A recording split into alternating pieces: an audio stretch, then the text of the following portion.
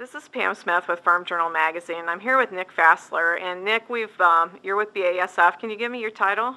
Yeah, Pam, my name's Nick Fassler. I'm a technical marketing manager, and I'm responsible for Headline, primarily the corn and soybean market. Okay, and we've been here with crop consultants at a meeting and talking about Headline and the use of Headline.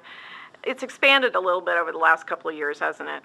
Yeah, definitely. We've seen a huge uptake in the number of acres that have been treated with Headline and corn. Initially launched the product in 2005, really started working on the corn market in 2006, 2007, and since then we've seen a continuous increase in the number of acres treated. Last year was about 10.5 million acres of corn received a fungicide application.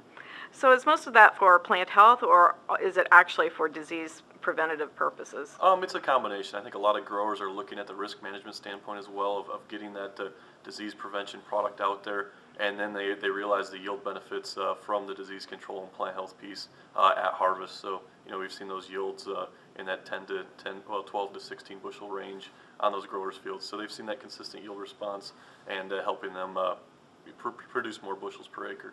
You have a new product coming out. What's that called? Yeah, we're excited to launch Headline Amp. It's a new product for the corn market, and what we've done there is we've taken Headline and added to it metconazole, which is the active ingredient in the crumba that we sell in the wheat market.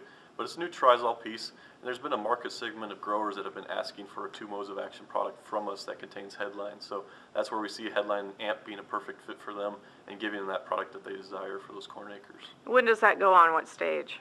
We recommend spraying Headline Amp. At the same time, we've been recommending Headline on corn. So we're looking at that full tassel up to brown silk timing, so in that VT through R3 timing. And any chance that we'll see that for soybeans as well? That product currently we do not plan to market into soybeans. We see Headline as still an excellent fit for that soybean market. We do have some new innovation products coming down the line. 2012, 2013, we do see launching some more products into the corn and soybean market, new modes of action and other components that'll be a good fit at that time. Awesome, thanks.